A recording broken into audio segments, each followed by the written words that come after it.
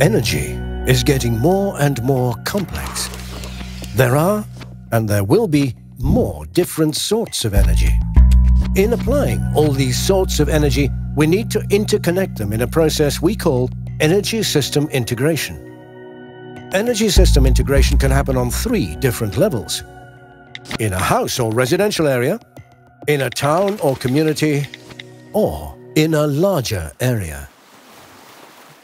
In energy system integration terms, there is one area where there's a very great deal to gain: the North Sea and its surrounding countries.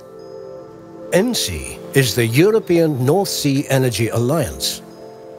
ENSEA is working towards a platform for energy system integration currently including 4 countries: Scotland, Norway, Germany, and the Netherlands. In the North Sea area, a vast amount of energy infrastructure has been put in place by these countries, each acting alone because there was no reason to collaborate. Until now. The oil and gas fields are being depleted. We now know that in 5 or at most 20 years they will be exhausted. Then we'll need to dismantle these often gigantic installations. This so-called decommissioning is likely to cost 50 to 100 billion euros, just to clean up what was once built. However, there is an alternative which simply requires a new way of looking at things. Wide-ranging research and consultations have thrown up a strategy from which we can all benefit. Exploration and production companies, the countries and their people, and the environment. If we set up a network of inter-regional collaboration spanning the entire energy supply chain and all the nations involved.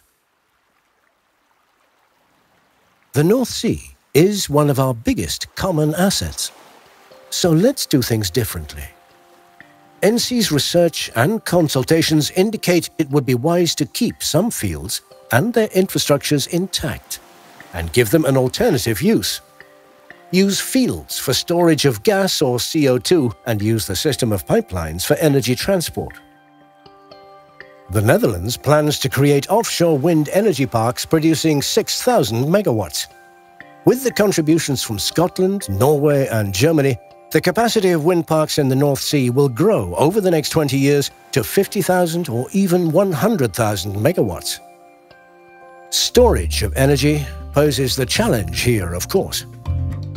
ENSEA proposes research into storage of wind energy in the form of hydrogen, on site at the large production islands offshore, far away from populations. The existing gas pipelines can bring to land a significant amount of hydrogen mixed with natural gas. And if we mix hydrogen with CO2, we get methane, another natural gas which can be piped ashore. Platforms which are no longer needed can be transformed into reefs for fish. By using green decommissioning, we can create another usage for them and in doing so recycle and save money, creating even more advantages and creating collaboration with nature. There are some hurdles to be cleared in implementing these measures short-term. One of the main challenges is that all players involved, companies, governments or political parties, are understandably being cautious in the present international climate. Exploration and production companies have a standard and automatic provision in their budgets for decommissioning costs. In the ENSEA scenario, they would only need to call on a small portion of this budget, making use of our green decommissioning principle. ENSEA's aim is to bring together the countries around the North Sea into a structure of collaboration, embedded in a European region of excellence, ultimately bringing lower societal cost.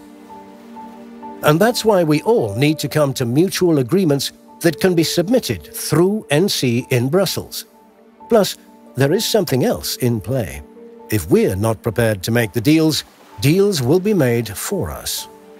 OSPA in Brussels will make sure of that in 2018. To come up with a mutual plan that can be submitted before then, we need to start today. We are proposing a master plan for all the players in the ENSEA region.